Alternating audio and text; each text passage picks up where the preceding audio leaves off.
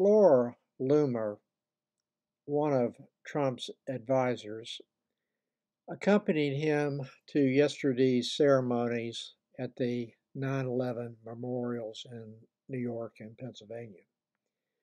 She was spotted leaving Trump's plane that arrived in Philadelphia for Tuesday's debate.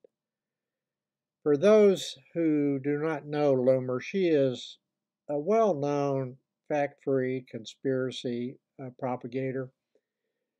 I would describe her as a female equivalent of Alex Jones. She has spread in the past many of the same fact-free conspiracy theories as Jones.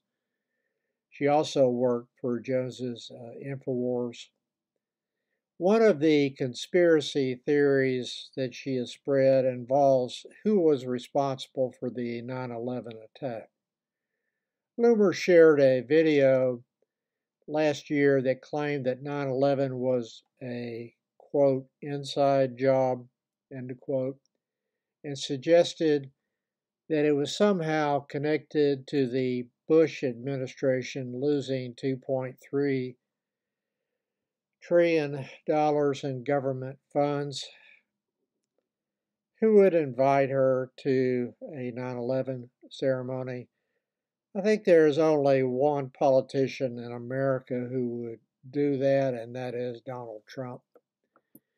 Loomer has spread a variety of fact-free conspiracy theories since she attached herself to Trump. She was one of the Trump acolytes who spread the false claim that Haitian immigrants were stealing pets in Springfield, Ohio, and then eating them. I discussed that baseless claim in a video posted yesterday, which I will link here in the More section below. There was a woman in Canton, Ohio, who was born in the United States and lived in Ohio for 18 years, who had been arrested for about a month ago for allegedly eating a cat. She was not an immigrant. Of course, that will not stop Trump, Vance, and other Republicans for claiming that Haitian immigrants were doing so, and then discussing a video of that woman in Canton, Ohio, as she was being arrested as proof of the Haitian immigrant conspiracy theory that they were propagating.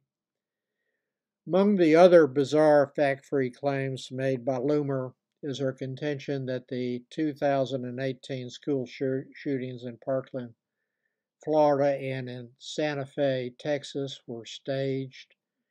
She claimed that the 8 students and 2 teachers who were slain in the Santa Fe shooting, along with 13 that were wounded, were just crisis actors.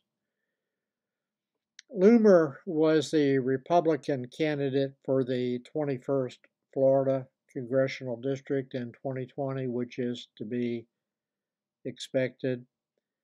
I'm not going to summarize all the fact-free conspiracy theories that this Trump advisor has spread. Many are summarized in the Wikipedia article about her, with links to articles supporting the claims made there that anyone can read at their leisure.